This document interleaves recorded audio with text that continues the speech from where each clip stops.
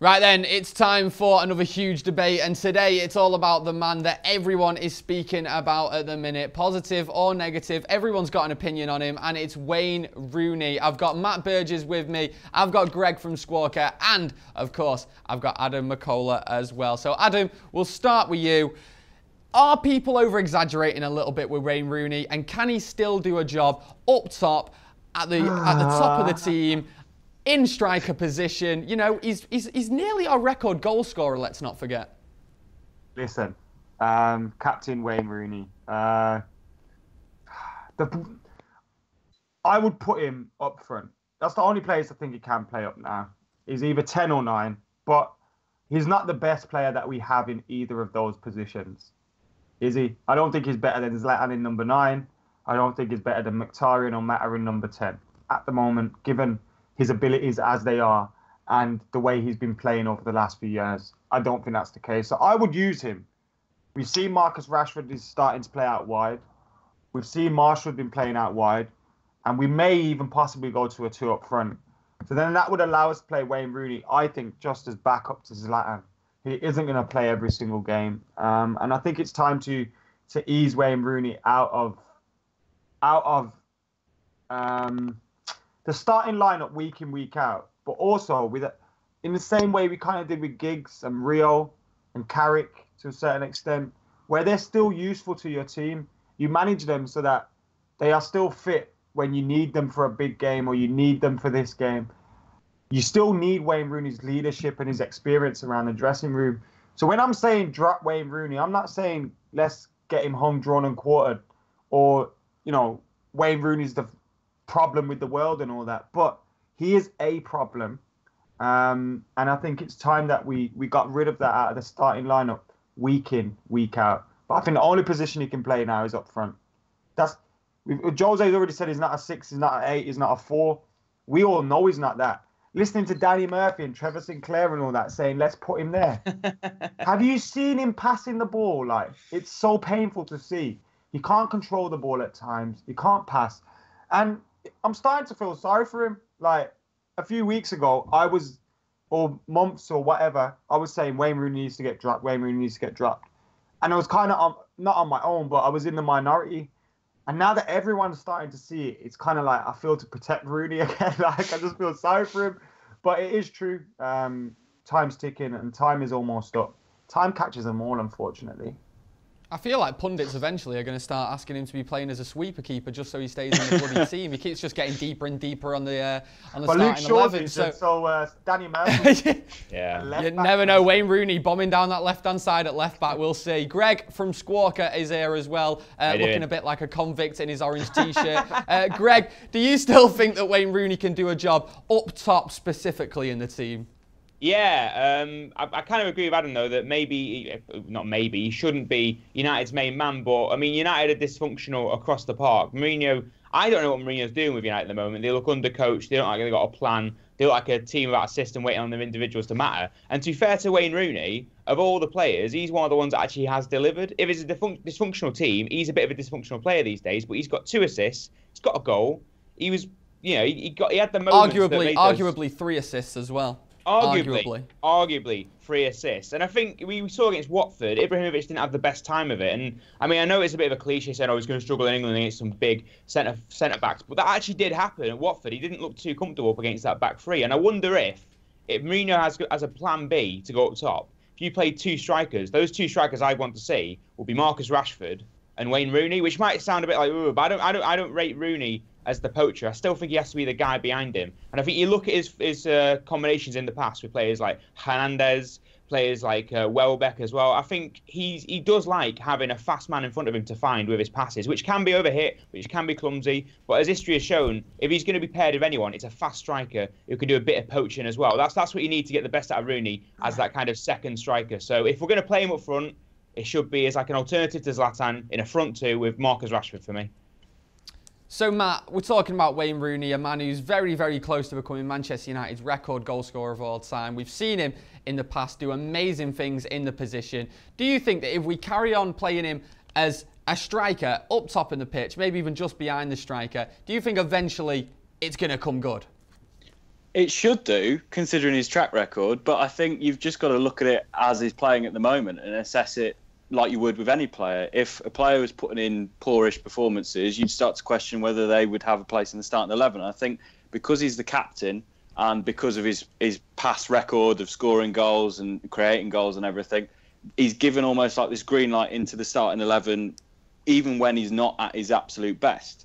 I'm a big fan of Wayne Rooney. I've always been a fan of Wayne Rooney, but I don't know if dropping him would be the best thing to do, because it could almost have a detrimental factor and make him play worse when he comes back into the team, or if just keep playing him and then you're running the risk of that he just doesn't start to improve. I mean, he has picked up those assists. He had got that goal against Bournemouth, but I honestly don't really know what the best way to deal with Wayne Rooney is. I mean, Adam, you mentioned already that he's not looking the same player when he's up there at the top of the pitch. So maybe, is it potentially time to bring him back, put him in midfield? For me, he ended the season quite well last year when he was playing there in midfield. Do you disagree? Do you agree? Oh, he's not a midfielder, man. This what does my head in. Like, we've seen it. We've tried to put him there so many times. It doesn't work. England, I think, may have done it. It doesn't work. Like, yeah, we've got Bastian Schweinsteiger who can't get into our squad, and we want to put Wayne Rooney in midfield. Are you being serious? Really? An actual central midfielder. I just asked the central questions. Midfielder can't get into our squad. But hold on, Wayne Rooney's playing shit up front, so let's stick him in midfield because midfield isn't the most important part of a team, is it? Bloody hell, man. We've seen his passing, crosses overhit, crosses underhit. Short passes. I saw one pass where he nearly took off Bailey's foot with it. I think it was Bailey. It was about 5 yards away from him, and he just roasted it at him like, yeah, where's your touch? And it's like, there's no subtlety in his play anymore. Yeah. It's none of those putting a little spin on the ball and making it cut back into a player's path. Everything seems to just be leaden-footed, and, man, it's painful to watch. It is painful to watch. He's not a midfielder. Gary, he's not a midfielder. Stop listening to Danny Murphy. Don't call me Gary. Matt, so we've obviously know what Adam thinks about putting Wayne Rooney in midfield. What do you say to the idea of him becoming a centre mid? Much of the same opinion. I think if you've got like a World Cup winner in Bastian Schweinsteiger, who when fit last season didn't have that bad of a season, he put in some decent performances in midfield. You've got Schneiderlin, you've got Herrera, you've got Paul Pogba, we've got all these central midfielders, and Wayne Rooney isn't better than any of them in central midfield, so I don't see why he should be played there. I think if you're going to play him, then you're playing him as a striker. And I don't know if you should just be trying to accommodate him into the starting 11 just because it's Wayne Rooney. I think if he's not playing well and if it isn't the right time to be playing him, then he shouldn't be played in a role just so that he's on the pitch. Greg, what are you saying then? Rooney in midfield, do you like it? Do you not like it? Oh, no, I don't like it. He's like an object of blunt trauma these days. Adam got it completely right about his lack of nuance, lack of subtlety. And in Paul Pogba, you've got a player full of subtlety, full of beautiful, brilliant little bits of footwork and all that. And if you didn't sign Paul Pogba, you could maybe have Rooney in like a free role in a midfield three, doing much more rudimentary things. But you've got Paul Pogba. You can't play Paul Pogba and Wayne Rooney in a midfield because they both need at least two players to really get the best out of them, doing their work for them. Pogba, he deserves the freedom because of what he can create with it. Rooney just needs the freedom because he hasn't got the positional discipline to do it otherwise. But I mean, he's completing less than, I think it's about 60 passes per game, which you want your elite midfielders to be completing and seeing more of the ball than that, because United want to be getting to the top of the Premier League, getting back into Europe, doing all the business there. But out on the wings, that also counts as a midfield position. So I mean, in the Manchester derby, he wasn't the best player on the pitch. He didn't pull up any trees, but he certainly wasn't one of United's worst players, and he didn't actually do that much with the ball besides obviously crossing it. I thought his best work in the derby came almost playing as like a bad version of the old Rooney we used to see when he was kind of balancing out Ronaldo's freedom from the left-hand side, but he was on the right in that 4-3-3, and he was running at people, trying to win the ball, basically just getting stuck in rather than doing something a bit more clever, a bit more fancy. And maybe that's what Rooney is now. He's just an engine. He's just a bit of an engine stick out there. Not a great engine, an engine with so many of its pistons broken, and it's kind of not really kind of running at the speed it used to do. But that's still probably the best thing he brings to the team, which is just like endless running. So, Greg, don't you think and Matt and Gary, don't you think like Wayne Rooney would offer us so much more if we like picked and choose when he played if we got him fit. I know it's weird with Rooney because normally he needs a run of games to get himself going, so it's weird with him. But do you think if we just managed his game time, we would then get the best out of him? Playing him in every game and then he's playing poorly, the pressure's building, the headlines are building, everything's building up around Wayne Rooney. Our results aren't going right. So is it fair on him to just keep playing him through this form as well? Obviously, from a perspective of the team, we think we should take him out because it's better for the team. But do you think it's better for Wayne Rooney as well that he's not constantly played for this bad form? Well, that's what I was going to ask you guys then as well, whether you think that he should go straight into a more of a squad role now. I mean, you've made it evident that probably you don't think he's the best striker at the club. You made it evident that you don't think he's the best central midfielder at the club. So do you think that it's better, like Adam says, for himself? What do you think is better mainly for the team if we just drop him to the bench? Well, I mean, I think ideally that would work, and it would be almost like a Gary Neville type thing where he was the captain, but he wasn't playing every week type thing. And again, like Giggs and Scholes, great example of players that were there when United needed them, but they didn't play every single week. And we all talk about Wayne Rooney's a 30-year-old with the body of a 35-year-old because he's done so much football. But what differentiates Rooney from Scholes, from Giggs, is I don't quite think he's got that technical foundation that those two guys had. People think of Scholes and Giggs as quite old school players now, but even in the 90s when they were riding over challenges and that kind of stuff, there was still a technical foundation to what they did. They were playmakers, they were flair players, but they weren't fussy. There was a kind of workmanlikeness about them, which wasn't a criticism. They just got on with it. They made things happen. Whereas Rooney, he's a huff and puff player, and that's why I think off the bench, maybe come off the bench to play that wing role we just talked about, where he's going to run at people and just cause problems with his aggression rather than his ability. But I mean, the problem with that is Rooney wants to play every single game. It's not a case of the manager's playing him when he doesn't want to play. The problem with Rooney is he doesn't know what's best for himself. So, I mean, you'd hope a manager like Mourinho, if that's what he wants to do, has the force of personality to convince him otherwise. But from everything we know about him playing through injury, in that game against Bayern Munich under Fergie, I think it was 2011, I can't remember. But apparently he came into the stadium on crutches and then was out on the pitch having some painkiller injections in his foot. I mean, this is a guy who's destroying himself to play football, and he always has done. That's what he's about. So I don't know. Ideally, that's what you do, but I don't think Rooney would stand for it, to be honest with you. It's quite admirable, isn't it, in a way, destroying himself to play football over the years, but it's had a negative impact on his career maybe this late on. Matt, do you reckon the next move for Wayne Rooney is to the bench, becoming more of a squad player, and like McCullough says as well, being used in certain games where he'd be a little bit more useful, really? No, I agree. And I think you saw it, especially under Ferguson, with the likes of Fletcher or with Ji-sung Park or even with Giggs and Scholes towards the end of the careers. He would essentially take them to one side and say, oh, look, we've got Chelsea in a couple of weeks. You need to get yourself ready for that game, get yourself in the right mindset, work on certain things in training to build yourself up so that he's ready to be coming in and being able to play in that game to the best of his ability.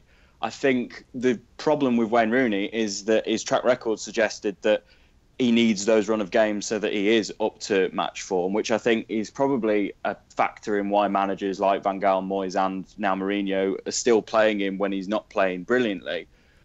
But I think because he's had so much experience and because he's been there, done it, won everything effectively, he is such an invaluable part of the squad to be around the younger players that we've got. You look at Rashford, you look at Martial. The whole reason why we brought in Zlatan, arguably, is because we needed that quality up front and we needed that leadership. Well, with someone like Zlatan Ibrahimovic, with someone like a Wayne Rooney, you've got those leaders for those younger players. And I still think there is a role for Wayne Rooney at Man United. But I think to be a squad player, it sounds harsh to call it that because it almost sounds like you're not going to be using him at all. But I think to use him in the games that you could really see a sort of player like Wayne Rooney benefit in the team, I think that would be the best way forward. I think a lot more harsh than a squad player as well is the fourth possibility, which is that we could actually potentially get rid of him as soon as we possibly can. Send him to another club, send him to China, send him to America maybe. What do you guys think about that? Do you think that that would be a poor move on United's behalf? Do you think that Wayne Rooney is definitely worth keeping in the squad at least? Greg, tell me. I almost felt that ship hasn't sailed, but I think Fergie got it absolutely spot on. When he was leaving the club, he tried to poison the well a bit and make sure that Rooney was gonna have to leave. He saw what was gonna happen to him. He saw that he'd kind of run out of effectiveness I think Fergie was spot on. He probably should have been sold for as much money as we could got in 2013, and then maybe now he'd be Chelsea's problem. I don't know. But he is what he is now, and with the money we're paying him, you could probably spend that on other players. But it's just who's going to pick up that wage bill. Everyone says China, but will a Chinese club actually stump up the money? And they're going to have to pay more than what he's on now, because I'm not sure Rooney quite fancies going to China to play. I can't see him wanting to go to China. Wayne Rooney can barely speak English. Never mind bloody Chinese. He's not going to do that. One thing I would say, it does feel like he's a bit of a scapegoat, though. I mean, if you take Rooney out of the club now, it's not going to fix half of the problems that are actually going on in the team, on the pitch, in the dressing room. So yeah, I think there's a lot of players who need to step up, as well as the fact that Wayne Rooney's playing poorly. I think there's a lot of players who aren't playing to their best ability. So Adam, do you disagree then with what a few people are shouting? Not most, but a few people saying get rid of him. I think that decision ultimately will come down to Wayne Rooney and how, if he becomes more of a squad player or a team player. I think the reaction of Wayne Rooney will ultimately decide whether he's here for another 2 or 3 years or whether he leaves next summer. Because if Wayne Rooney reacts badly to it and he sort of demands that he starts and all these kind of things like he could 3 or 4 or 5 years ago when he was one of the best players at the club, then I think that could cause issues in the team, and you don't want that around the team. But if Wayne Rooney is happy to do a Ryan Giggs, be the experienced figure around the team, play the odd game here and there, be a squad player, obviously that doesn't mean he's never going to play a run of games for United again, but just he shouldn't be the first name on a team sheet like he usually is. Then I think, it just depends on him. How does he react? Does he get pissed off with Jose Mourinho? Does he get pissed off with sitting on the bench? Does he still think he is the best at the top of the game like he was in the past?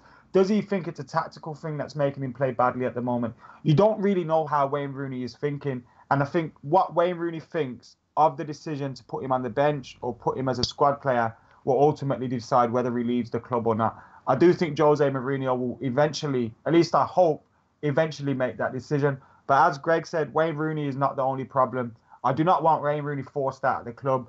I do not think we should sell Wayne Rooney straight away. I do not think Wayne Rooney is the one problem at the club. He's part of the problem. We're still hanging on to Wayne Rooney. We're still hoping for the best from him. And we can't get that anymore. You're not going to get that from Wayne Rooney. Ryan Giggs eventually stopped flying down the wing. It happens.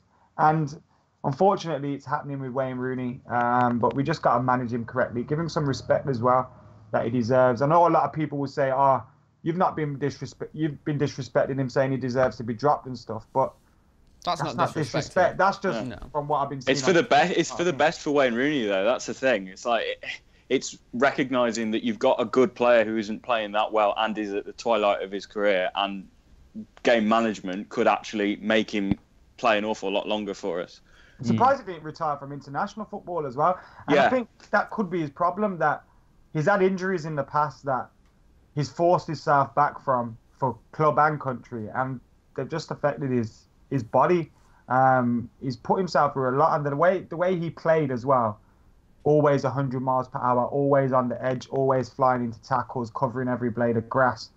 It's hard to do that for long. And when you lose that drive, then you've lost Wayne Rooney, because Wayne Rooney without that drive isn't Wayne Rooney, man. I agree what you guys have all said, to be honest, that maybe it's time for him just to be used sparingly in certain games as we get to the end of his career. And I completely agree that that's not disrespectful in any way. What Matt says there, it is the best thing for Wayne Rooney. And with Wayne Rooney, there is no doubt we're talking about one of the best players to ever play for Manchester United. Whether you think he's a Man United legend or not, based on obviously off the field things, you can never doubt the quality that he did have at one point, and he does still, in my opinion, have a lot to offer United. But the way that we keep shoehorning into the team is what is frustrating fans. Guys, get in your comments below. Give us your opinions on Wayne Rooney. We will get in the comments and reply to a few of you guys and read all your comments. Give this a like, give us a subscribe as well. We recently passed over 300,000 subscribers, which is nice, isn't it? Let's see if we can get to 400,000 very, very soon. Guys, thank you for watching. Greg, Matt and Adam, nice one, boys. See you next time. Later. Thanks, lads. See ya.